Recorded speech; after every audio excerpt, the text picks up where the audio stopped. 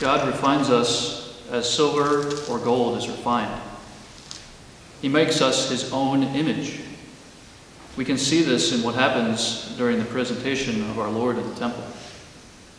We can see that not all is pleasant about the process of being refined. And in Simeon's words to Our Lady, your heart too will be pierced. But at the end is a great good, the greatest of goods. The King of glory comes to dwell within us, and he makes us his holy temples. He unites himself to us, and in doing so, unites us to one another. He makes us his light to those around us, and to all the people we will meet today. The Lord gives us his peace when he comes to us. We hear this in what Simeon says, Lord, now let your servant go in peace. And we are consoled after our times of trials and periods of long waiting. Just as Simeon or Anna, who both spent long periods of time in the temple area, fasting and praying, and thus being refined or made ready for the Lord's promised coming, we too are made ready by our moments of fasting and prayer. We too are called with a joyful expectation of our Lord's coming to us each day. How well do we prepare to receive him? Do we honor him when he comes? Do we get tired of looking or distracted by other things or people? Do we follow the examples of Simeon and Anna? Jesus is speaking to us constantly in his words and deeds. He teaches us in the silence of our prayer before Mass. He teaches us in the word that is proclaimed to us. He teaches us in the actions of the priest as he celebrates at the altar. He teaches us in our act of humbly receiving him into our bodies, our minds, and our hearts. And finally, he teaches us through one another. This happens when we speak and act out of his love, which we have just received from him. We are constantly being refined in this way, so that we too might more perfectly take on his image and become who he is, namely love.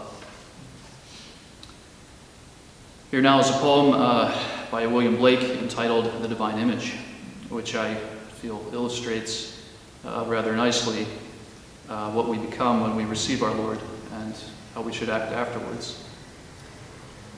To mercy, pity, peace, and love, all pray in their distress, and to these virtues of delight return their thankfulness.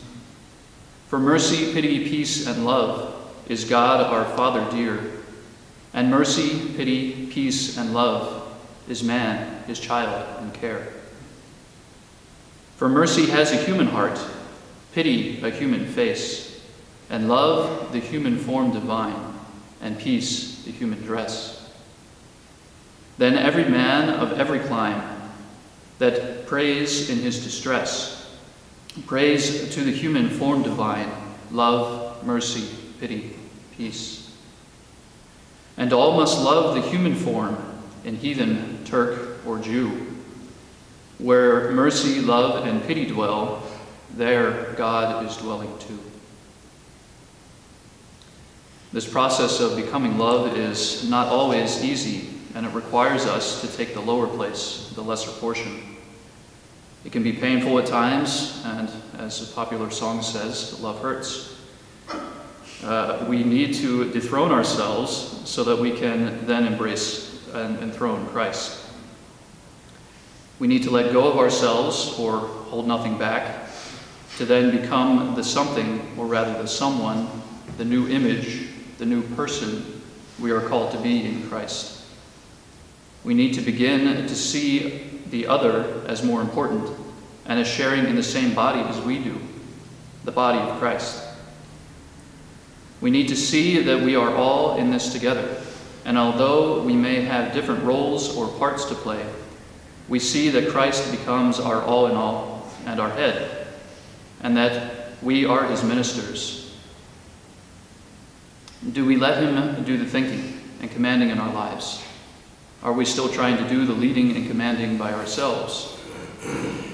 We are different, yet equal in God's kingdom.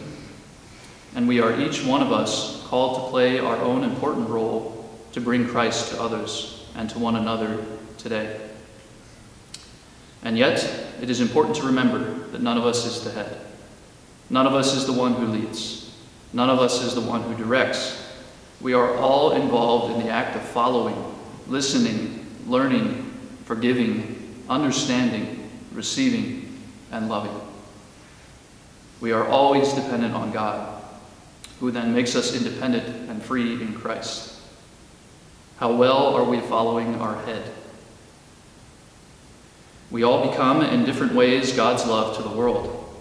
We all become parts of his body and have his blood running in us and through us. We all become his adopted sons and daughters. We all become what we receive, as another song says. And we all become refined daily when we cooperate more fully with God's given grace to us and working in us and through us. We all become one with God and one another. And when we are following Christ, our head, well, we live in harmony and peace with each other and with all who we meet today. To be refined or made ready is to become one with God and one with one another, and to bring his peace and love to the world. Let us do what we are about to hear proclaimed at the end of Mass. Let us go and announce the gospel of the Lord, God's love dwelling in us. Amen.